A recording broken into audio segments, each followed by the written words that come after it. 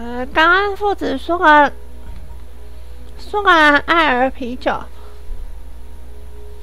，1868年爱丁堡上岸的品酒笔记。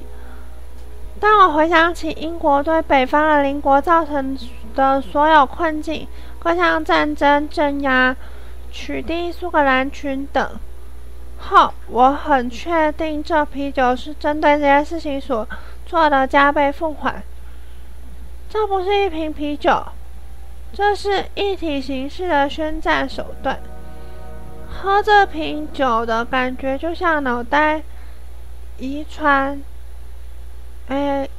遭传统苏格兰头棒之类的东西砸到一样。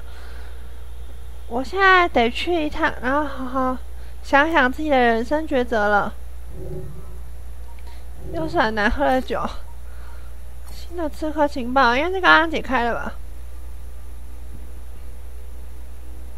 第12哦。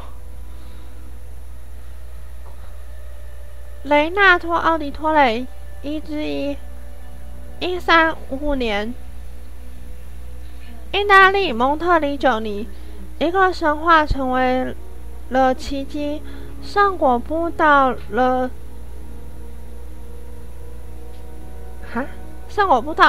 才刚从法国的圣殿骑士团手中取得。我不想看这东西，但我必须亲自确认。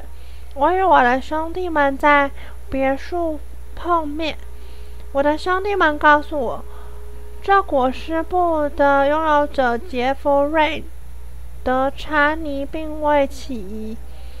我们收买了许多人才顺利用复制品调换他的裹尸布，让他脱离历史的重担。我可以感觉有东西正在从箱子升起来，真恶心！我感到一阵不适。我开始做起记录来。一个男人的外形显现在裹尸布上，手臂贴身，手掌向上。根据教会的记录，外貌随时间而有所变化。是不同的人吗？他们是谁？他看起来仿佛被虐待过。枪尾本身已经泛黄而古老，上面有血渍，可以料想曾包裹着伤口。对我们所拥有的感到满意后，我们将圣果布放回它的盒子里。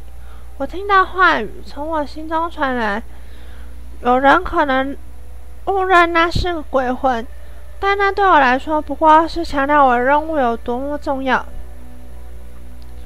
除了我们有高墙的城市外，又有哪里更适合放置这可憎之物而远离人类呢？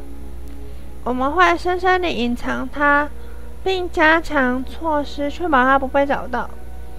我们会烧毁教会记录，并指控那些宗教领袖是骗子。比起伪造，还不如说他有缺陷更好。雷纳托·奥迪托雷，多梅尼克与伊莎贝拉的儿子，是个相当不起眼的刺客。虽然主要是他让蒙特里久尼变成刺客的根据地，但奥迪托雷家族真正令人感兴趣的是雷纳托的孙子马利欧与乔瓦尼。这样谁之后要出门？